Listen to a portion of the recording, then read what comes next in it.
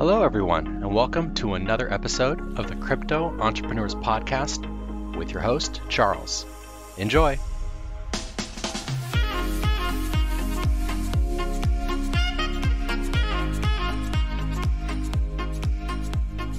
What's up, everybody, and welcome to another episode of the Crypto Entrepreneurs Podcast. As always, it's your host, Charles, and today we've got a great one for you. So I'm going to be sitting down with Didi, and if that name sounds familiar, it's because he was all over the news in 2017. Him and his family are known as the Bitcoin family. They sold all of their possessions, pretty much liquidated everything, and went all in on Bitcoin. That was over 2 years ago, and they are still living the dream today. So in this episode, we're going to talk about why he made that decision, what he's been doing in the last 2 or 3 years, and then we're going to end with some kind of tips on how to be happy and how to live a fulfilling life. But before we get into all of that, I do just want to take a quick second to thank my sponsors. The first is RoundlyX. These guys are wonderful. It's a great way to dollar cost average into Bitcoin. It's very stress-free. How it works is you link your credit or debit card, and with each purchase, they round it up to the next dollar, and that spare change gets invested into Bitcoin or another cryptocurrency of your choosing. It's kind of like the acorns of crypto, if you know what that is. The second is CoinFlex. They are actually the first physically delivered crypto futures exchange, and they've been implementing a ton of cool stuff lately. The first is that staking is now live.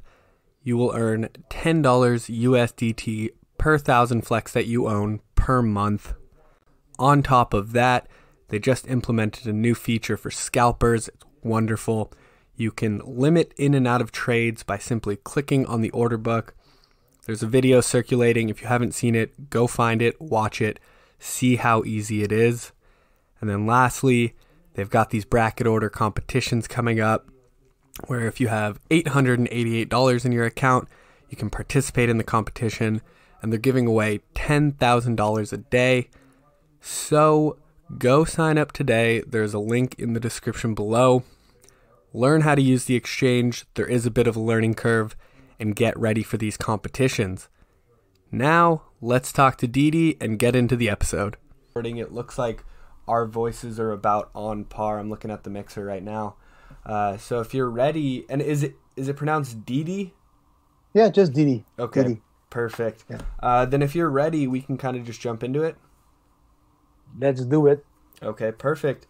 So Didi, before we really get into your whole story that surrounds Bitcoin, can you just give us a little bit of background on yourself and what you were doing before you found cryptocurrencies?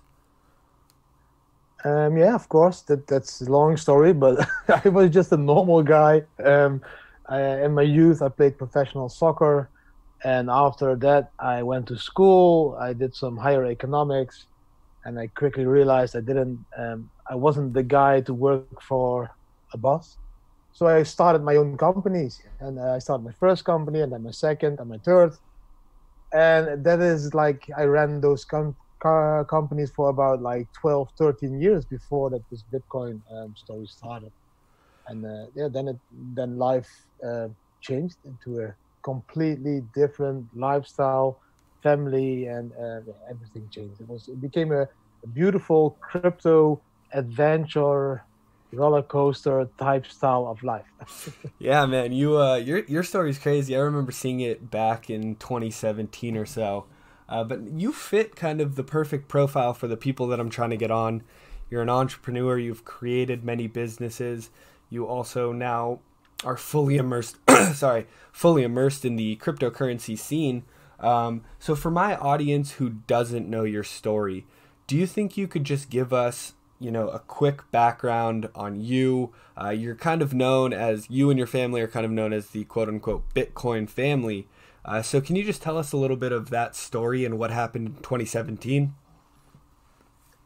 Yeah, I will give you the short version because I think most people probably already heard it, and if not, the long version will take an hour, and Yeah. I don't think you have an hour. So the short version is like what I said. I went to school. I did everything normal people do, but in your life, you evolve, as a person as well. And for me, during the time that I built up those businesses, I also started mining Bitcoins in 2013 because I thought it was a revolution. It was going to, disrupt the monetary system. And I was the type of guy that always was in for this revolution things. But because life changes all the time, and there were two things in my life that happened. One is my mother died when she was 48. That was what drove me to become a workaholic and build all those companies, because at that point I was 24 and I couldn't face the feelings. So I started to become this workaholic, build up companies.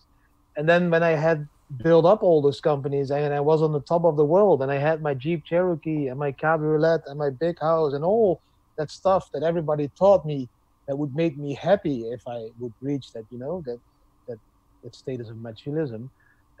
Then exactly at that point, my father calls me and he's like, Didi, I have one more year to live. I went to the hospital as I am diagnosed with cancer, and they gave me 1 year. So at that point, you have everything you always wanted to have if it comes to materialism, and then your world again crashes because you lose your father. So at that point, I hired some managers to run the companies, and I spent all the 2015 with my father, the last Easter, the last Christmas, the last time watching a football match, all that stuff that you want to do the last time when you know that somebody is going to die. At the same time, I started to spend some more time with my own family, of course, because I didn't work that hard anymore here. And then in January 2016, my father died after a year. And, then you get into this roller coaster of arranging everything for the funeral and the inheritance and all the fights on money again between people about the inheritance. And that ended up in me having a huge burnout in mid 2016. So at that point in life, I really was like empty. My energy was gone. I couldn't do anything anymore. And my family was not, they suffered under my life at that point. And that made me realize, okay, now I really need to change life. So end of 2016, I told my family, okay, let's start to travel the world for a few months. Let's go to Thailand, to a beach, have some family time, give me my, mental reset I needed. And that's what we did. We went to Thailand, spent a lot of time on beautiful beaches, thinking about life, thinking about family, thinking about money, thinking about all the values I had in my life. And I quickly realized that I was getting back energy, and that I was becoming a dad. In the time I was this workaholic type of guy. I didn't spend the time with my kids as much as I should have. And now during this world trip, I was feeling, wow, this is life, man. This is really, I can see my kids grow up. I can hug my wife and I can, do whatever I want all day. And that feeling was beautiful. I didn't want to let go of that feeling. And then in a certain moment, we went to Bali. And in Bali, my friend called me that helped me with setting up the mining in 2013. And he was, Didi, do you still have your Bitcoins and your Dogecoins? And I said, yeah, I still have a few. Why? And he's like, check them. They are flying. They are going up, and the community is growing. So I started to investigate in the community, and I saw it. And all the forums, more and more people were talking about it. More people believed in the same revolution I used to believe in. I lost my faith after the 2014 crash. So, but because I saw that the community was growing, I gained a little bit more faith. And that was just the perfect timing. So I went up to my wife. I told my wife, on the beach in Bali, we are very happy. We are traveling around the world with 2 backpacks. We don't have any luxury stuff around us. The kids are happy. You are happy. I am happy. Let's continue this lifestyle. Let's sell everything we have, go all in Bitcoin, because I think it's going to grow. I think it's going to increase in value. And then use that money, which we could make with a profit, to help other people in their life, with life. So, help poor people, because that made us happy, visiting other poor countries and helping people and, just hanging around with those people and explaining them their life, and that the Western life they see is not heaven, And that is what she looked at me and she was like, Didi, you want to sell your Jeep? You want to sell your cabriolet, your motorcycle, our house, everything? I said, yeah, let's do it. Let's just do it. And then after a few chats, and I told her, and she understood. She also agreed, like, this is the best life lesson we could give our children. Or we fly back to Holland, continue our lifestyle, and just hunting for more and more money and more goods and more stuff, and teach our children the same, that will one time make them happy in the future. Or we just stop living that crazy lifestyle, change our life ourselves, lead by good example, and show the kids you can be happy without all that materialistic stuff. You can be happy by just living, traveling around the world, doing normal stuff, what you like to do. Most people do a job because of the money aspect. And we think now you need to do a job because of your passion, because it's your passion. So my wife agreed. We flew home. I started selling online my cars and everything in Bali already, that they were sold and invested in Bitcoin. We flew home, put the house for sale for Bitcoin. That was sold in 2 weeks' time for Bitcoins, partly euros. The euros were exchanged to Bitcoins as well. Then I discovered my saving plan, my kids' saving plan. Then I discovered my pension plan, all the things I thought that would be a security in the future. And I took them all. I invested everything in Bitcoin. And then we needed to give the house to the new owners. And then we realized, we also have the furniture. So we started selling the furniture, the bike, the clothes, because we didn't have anything. We went living on a campsite. There was no room for all this stuff. I needed to rent 4 garages full with stuff to sell them after we sold already the house. So the garages were packed with all the stuff we had in the house, and we were selling from the garage, making garage sales, and we were living on this campsite. And people found out. The media found out, and they were like, wow, what? You sell your house with Bitcoins? And then slowly the media came, and they came flying from all over the world. They came from Ukraine, they came from Australia, America, and they flew and they wanted to make documentaries. And so we came in this roller coaster of media, which was very strange for us. And exactly at that point, we told each other it was December, Bitcoin was flying up, and we were like, wow, no, we are going back to the beach to sit on the beach, have this relaxed lifestyle, and enjoy Bitcoin going up, and we will see what happens. I'm not going to continue this craze in media. And then we were in Thailand, and at that point, people confronted us in the restaurant. Are you this guy from the Bitcoins? Can we make a selfie? And we started laughing. Oh, man. You want to make a selfie with me? And there was a Russian guy, and he made a selfie. And after that selfie that came online, there was this documentary company that's called Arted. It's one of the biggest one in Europe. And they flew over to Thailand and made another documentary. Yeah, and then, we just sat together, my wife and me, and we were like, okay, we can, we can stop with this whole crazy thing and just, say no to everything in life. Or we just say yes. And we embrace this Bitcoin family, this Bitcoin family sticker that they put on us, and we just use that one to change the world.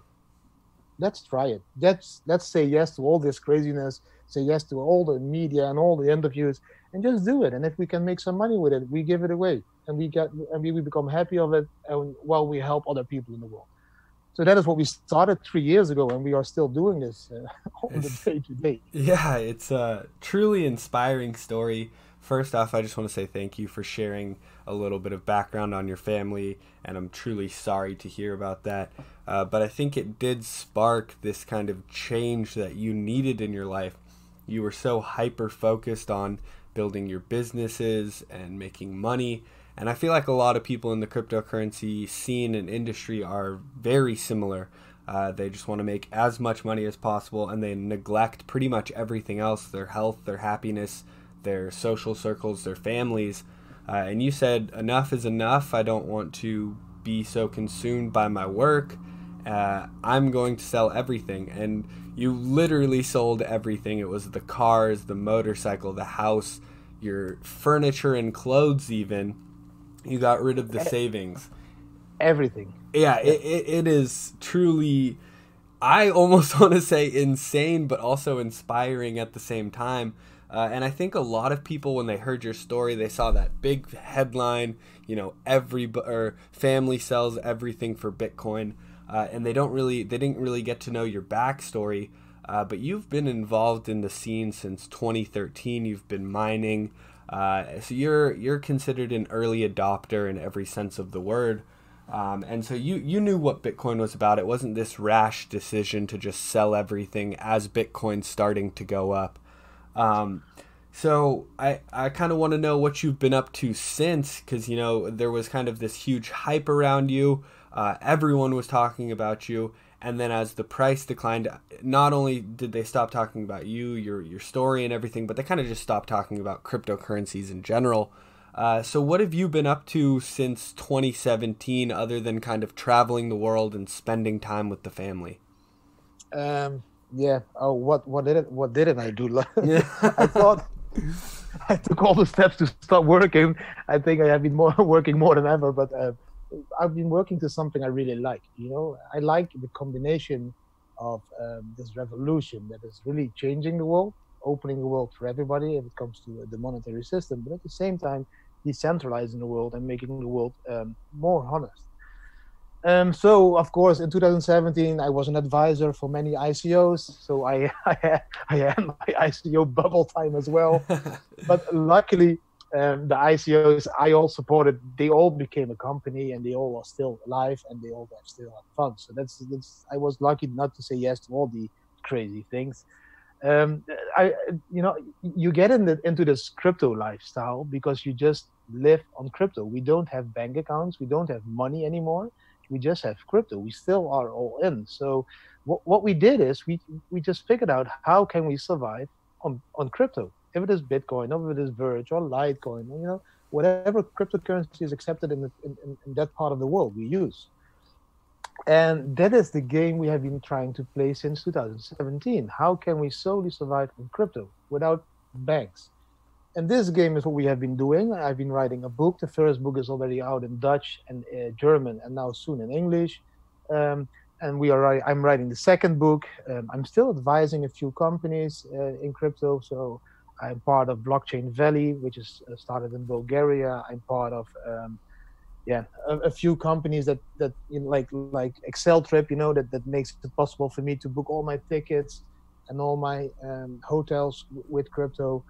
I became an ambassador for them. I became an ambassador for DecentBet. That part is decentralizing the gaming world. So I've been doing everything in crypto. And next to that, I've been speaking on conferences as a keynote speaker about not only crypto, but also life. All the people ask me the same. How could you? How could you sell everything? And how do I start? What is the numbers? What is your first step? So at the moment, I'm creating this plan of steps that people can make to do the same. I want to give this away for free as well, because I want to show people it's possible. People are always afraid. They live in fear, and they live in fear in making choices. And people need to realize that if you make a choice, at the end you always have again two choices. If I turn left in this road, at the end I can turn left or right again, and I can turn right or left again. And that makes life adventurous. And I think the first step that people need to realize to get rid of all the stress, the financial stress that people are having at the moment, is just minimalize. If you don't have monthly cost anymore, you can live wherever you want. You can do whatever you want. You don't have monthly cost. You don't have the stress of making that same amount of money every month to live. And that changes the whole game, because then your brain starts to think about opportunities instead of about fear. And that is what most people find really difficult, because it's the first step that's the most difficult step. It's the same when you bungee jump or you jump out of a plane. If you walk up the stairs and you're almost about to jump with bungee jumping, man, you shit your pants. You're afraid. You don't want to jump. Your body says no. Your mind says no. And then when you have this liberating feeling, and you have this wow, effect, and you want to jump again and again. I think it's the same with life. If you keep running in circles and continue this, this race, this rat race for materialism, then you will never escape it. And if you just try it once, and we did it by selling everything, and then you just try it. You sell, you go travel, and if you don't like it, you stop, you go back to your country, you take a job again, and you buy a house again, whatever. It's always possible to return. Yeah. So sorry. I've been preaching this to many people the last 3 years, and this is what we do. We still make. Last year we made 75 videos. We participated on 15 podcasts. We participated in 2 documentaries last year, and we did more than I think 15 YouTube shows. We are busy, still busy. Yeah, you're clearly keeping busy. But I really like what you're saying about the fact that, a lot of people are just scared to take that initial step. I quit my job, I'd say 6 months ago, to kind of work on my businesses myself. And it took months of planning, and I was back and forth. Should I do this? Should I keep my job? Should I just do the businesses on the side? And I finally, made that move, and I quit my job, and I don't think I've been happier. It's truly liberating and a beautiful feeling to kind of leave what was making you unhappy behind. And you guys have done that to the fullest extent. So I'm sure you get, sorry, I'm sure you get this question a lot, but you sold in 2017, closer to the top. After we started to decline, what was going through your head? Did you regret what you did at all, or what were you thinking at that time? No, not at all. We started to buy Bitcoin in January 2017 already, or February, when I was selling my cars online and everything. So that was Bitcoin was about 1,700 at that time. And then the last investment I did was my pension fund. That was about 6K. So for us, we just enjoyed, the bull run. First 6K went to 20K, and a huge part was bought at 3K, so it went times 7. Of course, at that point we were still inexperienced, so we didn't sell everything at the top. I was still learning how to trade, so there was a part, I think about 25% I sold at the top, and the rest was kept. And then you get in this bearish time, and then first you think, we'll take 2 months, 3 months, and at 4 months, and and then all the people start asking, how did you feel? How do you feel? Oh man, were you not afraid? No, because the step we already took was to live a very normal life without many monthly costs. So whatever Bitcoin did, we could survive. We took a step. We were spending about 6K a month in Holland in normal life. And now we live this traveling lifestyle, about 2.5K a month. So whatever Bitcoin did, if it went up or down, we were still just spending 2.5K a month. And that was what made us happy. We just lived in normal backpacking places on beaches in Thailand. We ate normal Thai food, which was cheap. We didn't buy Lamborghinis and all that stuff, Yeah. We just continued living a normal life. And if you lose all that pressure for thinking and saving for the future, what you are, and we are educated all our life. Oh, you need to make sure that when you're 60, you're safe. You need to make sure you have enough funds. You need to make sure you have enough savings. Fuck that. I want to live now. How do I live now? Just to don't worry about the future. I want to live in the moment. Sounds very cliche, but by living in the moment, you must not worry about the future. So how can I worry about Bitcoin going up or down? I just need to worry about which flip-flops do I wear now to the beach? What kind of Bacardi Coke do I want to drink? Or the small steps. Yeah. And that released the pressure for us of worrying about going down, going up. And of course, if Bitcoin went up, I had this internal feeling, I was right. And of course, when Bitcoin went down, I was like, fuck that. Don't worry about it. But then I was always able to grab back to this feeling where we started. It doesn't matter. We have enough to live the next few months, and that's okay. And if Bitcoin goes up, we can continue this beautiful life. If Bitcoin goes to zero, we are bankrupt. That is what really, it's really true. It's like people still ask, you have a backup plan. No, we don't. If Bitcoin goes to zero tomorrow or disappears, we are bankrupt as hell. Yes, of course. I can go live with my wife's parents for a few months, or with my brother or sister, but we will be bankrupt as hell. Nothing. Yeah, or close. Nothing. So we don't care. Yeah, you really you sold with conviction, and you are sticking to it, and you're really living the life that you wanted to live in 2017, and you haven't let the price affect you. And I love the idea of, living in the moment, kind of being present and not worrying about the future. And it's very cliche, like you say, but it's harder to live than to just say. And you guys are proof that you are doing it. So you're living on Bitcoin and other cryptocurrencies. Adoption is not where it, many people want it to be yet, and it's still kind of difficult. So I want to ask you, how can others go all in right now? And what are some of the struggles that you have faced in the current world where Bitcoin is not adopted by everybody? It's not adopted by everybody, but it is possible. But you need to be creative. And most of the time, it is not as easy as using your bank account or your credit card. I agree with this. Some part of the world, it's even easier to use Bitcoin, because I use my phone and my wallet on it. And some parts, you need to be creative. But exactly that part makes it more an adventure for me. Okay, I arrive here in Spain. How can I spend Bitcoins here in a supermarket? So I go to the supermarket, I ask around, is there a supermarket where I can spend Bitcoins? No, of course not. But that gives me another beautiful video which I can share again, and people, get to hear about Bitcoin again. But then you discover, there's a website in Spain, for example, where you can buy online coupons.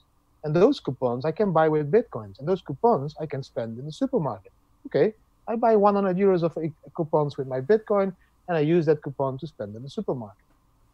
That way, my money or my Bitcoin still doesn't touch any banks, because I exchange my Bitcoin online on a website to a coupon that I can use in a store. You need to be creative, and it's a game, and it's not always convenient. But because I don't have a job, I have time. I have time to figure out those things now and then. So, and some things you book online, the flights, the travels, the housings, the apartments, you can always book this already online. Now we make use of the Spanish company provided us of a Bitsa card. It's a sort of a prepaid credit card. Okay, I can put my Bitcoins on this prepaid credit card, and I can pay all over the world where they accept Visa. We also have a RoundlyX card, of course, but RoundlyX is a little bit more KYC. So this Bitsa card is a little bit less KYC. So that is a little bit better for me again, because it's more supporting the revolution. The revolution of decentralizing the monetary system and giving us power back on our own money. So you need to be creative, but you need to want to do it. That's the problem. And let's be honest, we were in a very luxury position that we could sell a house, and we could take the how do you say this? We had a mortgage, of course, but we had the equity in your house. Yeah, we had more equity in the house, so we could take it and invest it. So that's not for everybody. Not everybody has this luxury position, but if you have it, why not?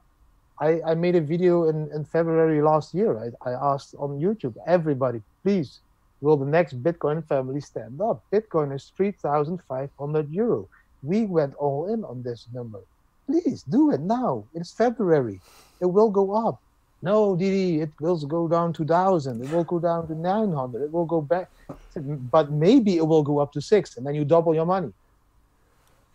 But even my best friend, who sold his house at that point of time, he had more than 200,000 euros that he could spend in Bitcoin. Even he was afraid to do it. I told him, take 50K. If you don't want to do all in, take 50K. He was like, no, I need to buy a new house. It took 4 or 5 months. Bitcoin was at 14K. Yeah. He would have quadrupled his money. He would be a millionaire almost. Right. So it's just do it, and people are always afraid. Yeah, it's hard for people who aren't in the industry to make that first step like we talked about earlier. It's always that first Yeah. step. And you talked about the fact that sometimes you have to be creative and that it's not the most convenient. But I think that's one of the things about decentralization is that centralized organizations, they make things very convenient for people. Something like Visa or MasterCard. Yeah. It's very convenient to go and just swipe your card. And so you need to kind of give up some of that convenience to gain that freedom, that monetary freedom that comes with decentralization. And you guys are doing it in a wonderful way. You've made it work. You are an inspiration to others. I know one other person who I think, I know one other person who I believe does most of his transactions in Bitcoin. You probably know him, and that's Ken Bozak. Yeah. And you guys are both just inspirations to many who are trying to further adoption, become a part of this movement. And it's truly inspiring. I can't say it enough. But you're right. Not everyone is going to go all in on Bitcoin. They can't give up everything. And so your advice there is to maybe take a quarter of it, take 25%, invest it. And that way you at least have a decent amount of exposure, but you're not all in. You know what it is? My advice would be to all those people that are listening now, for example, we are in this point in the 20s now that most of those people maybe have their third or their second car. And if you want to, why would you want to have 3 cars at the moment? Sell 2 cars. Right. And invest that part in Bitcoin so you won't be missing out on this, I think this financial boom that is going to happen. The same what happened to the 90s with all the internet, and the Googles and Amazon. It's going to happen to Bitcoin and other cryptocurrencies or blockchain projects as well. That's just the system. That's how it works. So just sell a few of your stuff. Sell your garage. Sell all the stuff on your attic. We did a garage sale last year in December. Freezing cold. The newspaper in Holland, they were DDS bankrupt. He's doing his garage sale. We sold 1.2 Bitcoin on stuff we didn't use anymore. Still was in the garage. That 1.2 Bitcoin became that became the most profitable garage sale ever. Yeah, it was worth 15 to almost 20K right there at its peak. So I would say to people, just take baby steps, and if you don't.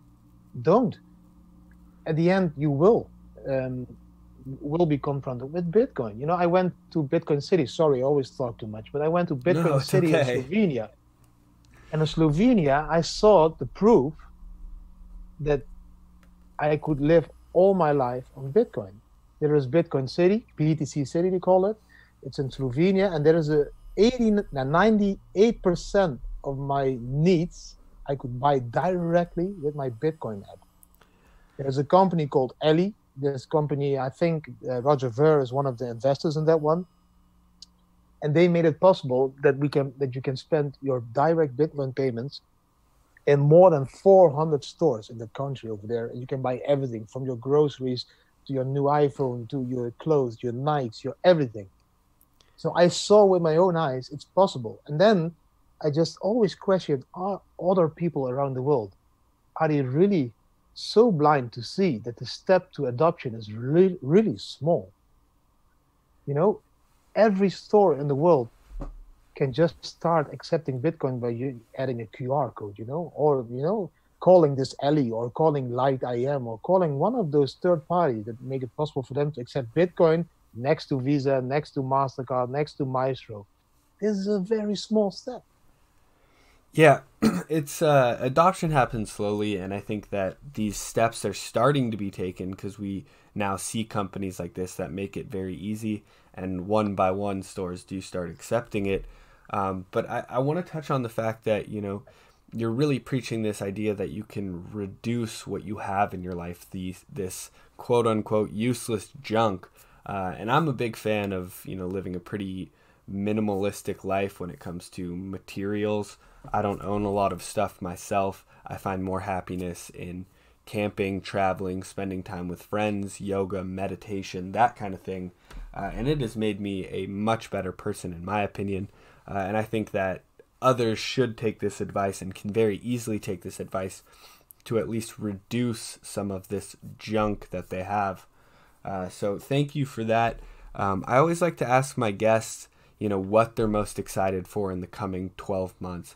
And you're on the front lines of adoption, so I really am interested in what you're looking forward to in 2020.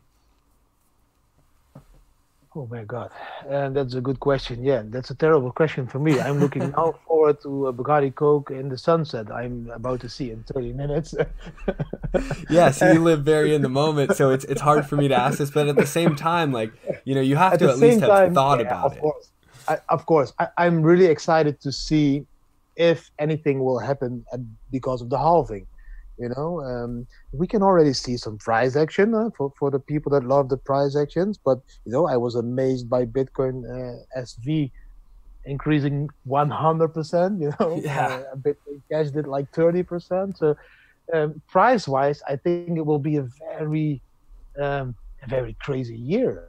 I don't know. Maybe we will even see a new all-time high. But it can also take another year. But I'm very looking forward to see what will happen with the halving. How will this influence the miners? Will it still be profitable for the miners to stay mining? If they just only earn half of what they have been earning last year. And at the same time, I know that a lot of miners need to refresh their hardware.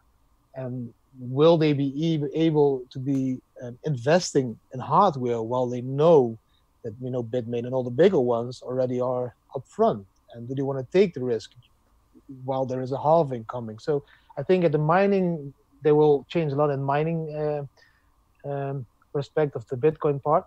Adoption, I'm really looking forward to a few projects to continue.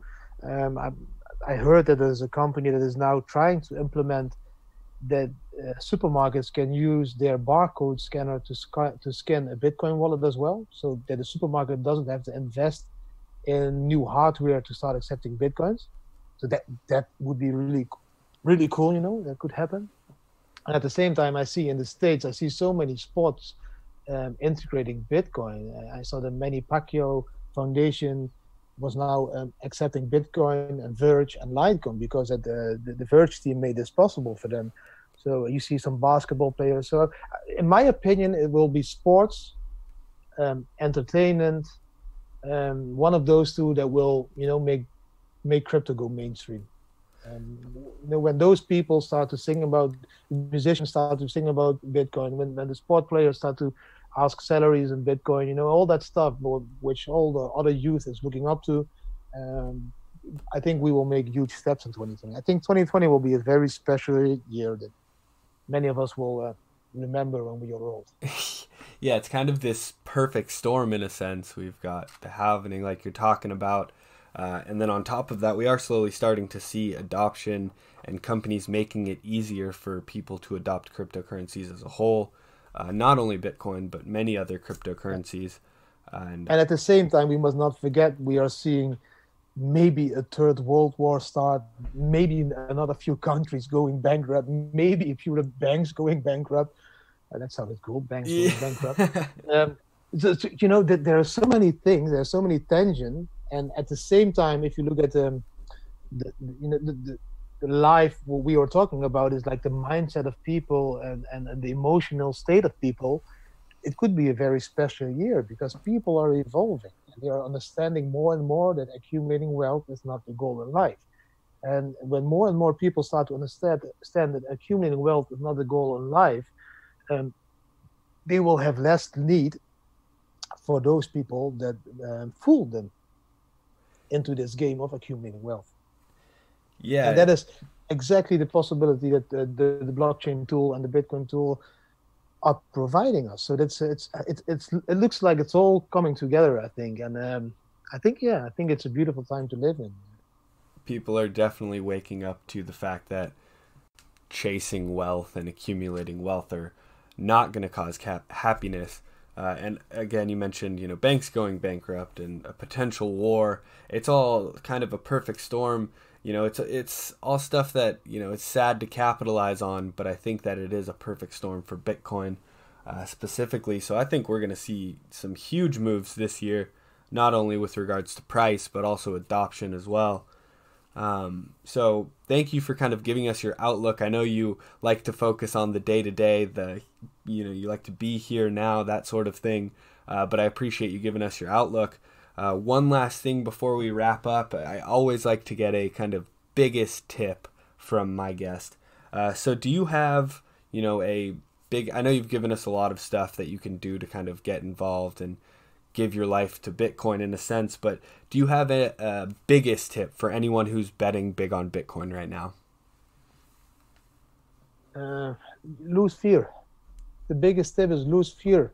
Lose the fear of losing everything, because everything is nothing.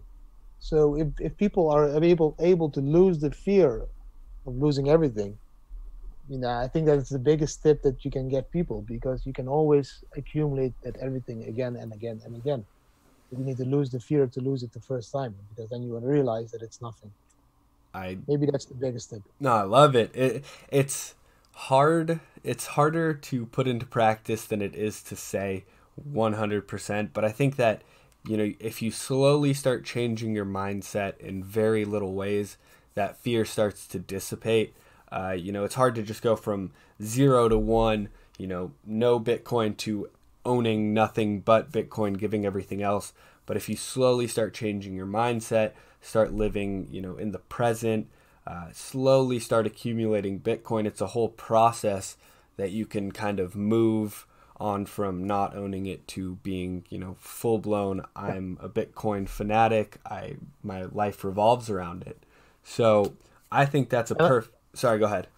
And of course, people could start by going to the bitcoinfamily.com. There we go. Buy my book. There's a lot of information of how we emotionally coped as a family with making this totally mind change, and life change. So if you're as a family are doubting because of kids, because of schooling, because of money, because of all that stuff, it's a cool thing to read the book, because a lot of people gave the feedback. Wow, it really helped me in helping to understand your mindset and change my mindset. Yes, Sorry, I was just going to say, I think that's the biggest thing right there, is the mindset. And you guys have lived through it, so I highly recommend, if anyone's kind of considering this but is having trouble mentally, check out the book. We'll have a link in the description below so that you can go check it out, buy the book. So I really appreciate you coming on, taking the time. I think this was a wonderful talk for anyone who's kind of on the fence on, getting more involved. Before we go, is there anything else that you would like my audience to know? No, not really. I'm very thankful for being on the show. Thank you for inviting me into your show. Thank you for listening to this podcast. And if you have any questions, don't look at me as a crazy guy. Send me a message on Telegram. Send me a message on Twitter. I'm always online, and I'm always available to help you with whatever you need. If it's mindset, if it's how to buy Bitcoins, if it's how to sell Bitcoins, and I'm always open to help people all over the world. So don't be afraid to send me anything. Thank you so much for offering that. We will have links to your Telegram and the Twitter as well. You've been very responsive to my DMs. You were very open to the idea. You've been very helpful with everything that I've talked to you or asked about. So for anyone else, please reach out if you're having any kind of doubts. Didi will be more than happy to walk you through things and talk to you and kind of ease your mind. So again, thank you so much for coming on. I really appreciate you taking the time. I had a wonderful time. Me too, man. Thanks for asking. And I wish you a very beautiful evening. I need to head out to drink my Bacardi Coke with the sunset. Enjoy it. All right, that wraps up another episode. Thanks for tuning in, guys.